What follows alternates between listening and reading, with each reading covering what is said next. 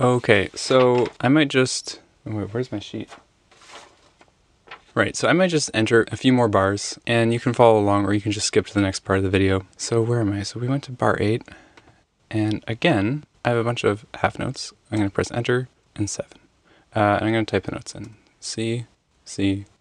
So now I have B natural, then B flat, which I guess I could write as C flat, but I'll do B natural. So I press 0. Here, if we look over here, these 3 things, these are how we enter our accidentals. I guess you could click them, but it's significantly easier just to hit 0 for natural, minus for flat, and plus or equals for sharp. I saw some complaints that one confusing thing about this panel compared to Sibelius's is that in Sib you have all the note values written out in that keypad panel, which corresponds exactly to the keypad on your computer. The only problem with that though is if you're working on a laptop, you don't have a keypad generally. And I'm sure there's a keypadless, I'm pretty sure there's a keypadless version of working in Sib. Here I get it. Yeah, these do not really line up with anything on the keypad. However, these do, because 0, minus, and plus are in a line on your keyboard, so it's very easy. They kind of correspond. Likewise, all of these roughly correspond with all the like schmutz on the right hand side of the keyboard that you don't use. So your brackets, here, I'm gonna type in bracket, bracket, so that's those 2. And those are next to each other on the keyboard. What else? So this is, what am I typing here? Apostrophe, is that what you call that? That's that. So that's these 3. Now again, I'm not saying these line up because they don't. Because right next to this is the enter key, and that won't work for, what is that? Tenuto. That's actually up here. So it's not 1-to-1, but it is, oopsie daisy. Yeah, and then semicolon is toplet. But it, more or less lines up. I don't even know how to enter that, actually. Oh, what? Oh, weird. Oh, shift. Oh, cool. Well, I've never used a unstressed, whatever that is, staccato tenuto pipe. Oh, cool. I'm a big dummy. That's actually kind of useful. Because with the key presses, you can just do staccato or tenuto, which makes sense. But in situations where you need to do both, what was it? No. What was it? Pipe. Right. Okay. Cool. Okay. Anyway, that was a tangent. Okay. And we're going to get rid of this panel. We're going to click over here. There's a key command for that. I'm going to carry on writing some stuff. Right. How did I get on that? Oh my God. Sharps and flats. So I hit enter. I hit space because I have this selected, and I hit enter. So that's where the note input starts. If I want to fix it, like I could do a D or something, but we want a C. I'm going to press space, and we get another C. Then I'm going to press 0 for natural and type B, and then B flat, A, D, G. I'm on quarters now, so I press 6. I guess you can see that I don't need to announce every single key press. D, B flat, C, G. I raise it by an octave. This can all be done a little bit faster on a music keyboard, but I don't have one at hand. Then I got a bunch of quarter notes. B flat, B natural, C, G, F. Pretty straightforward.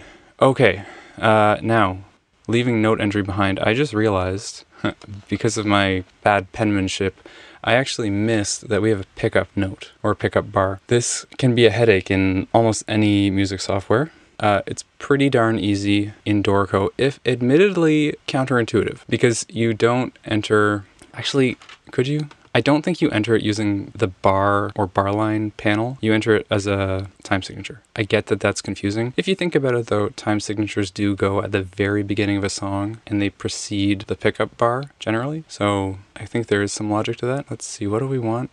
I want to see if I can do this. Insert bar, start of flow. No, this is not how you do it. Okay, cool. So it's going to be a meter thing. So here's what we do. I selected the time signature and I hit enter, or I could hit shift M for meter, but I'm going to hit enter because that's generally how you change a selection, right? Enter. So instead of 4/4, we're going to do 4/4, comma, and then how does it work? 1, I guess, is it 1? Yes. Okay. Oh no, everything's messed up. Yeah. Actually, I wonder. First of all, here's the solution. So here's what we're going to do.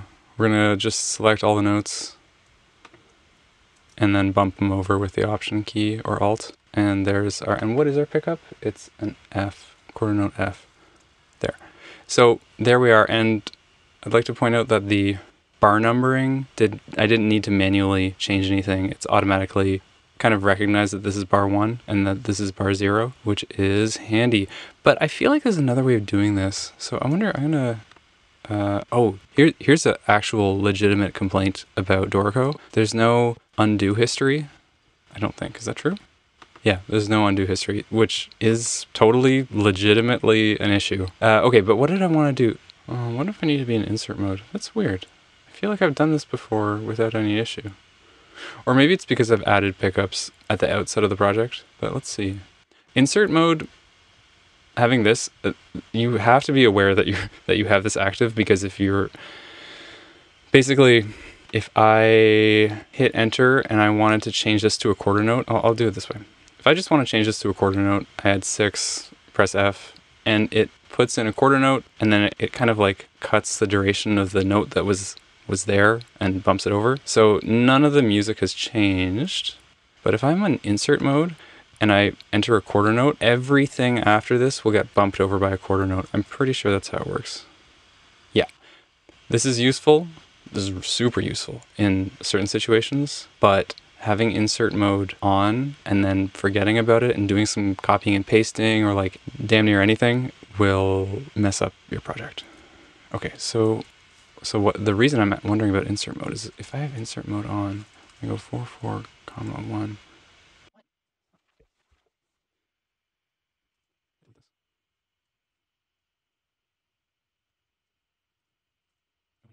Huh.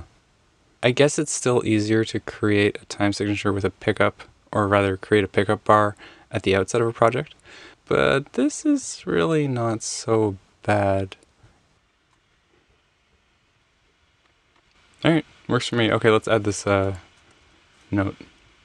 Okay, I think that's not as difficult as people make it out to be. What else could we do? I guess we could do chords. Chords are pretty straightforward. Shift Q, which I know Shift Q for chords might be weird, but in Sibelius, Q is what, clef, right? Q for weird. I don't know what these chords are, actually, but let's say hypothetically, since we're in the key, let's say this is E flat, 6. What's the 6? Oh my God, C minor, F minor, A flat. Cool. Chords are easy. There's really nothing to it. Other note input stuff. Oh yeah, copying and pasting stuff is really easy, or just hitting R.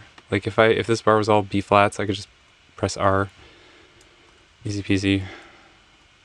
If I want to, I guess, just point out a couple things that I 100% agree with that Tantacrul video. One thing that's really annoying, actually, you know what? Let's cut and I'll go to another project. One sec.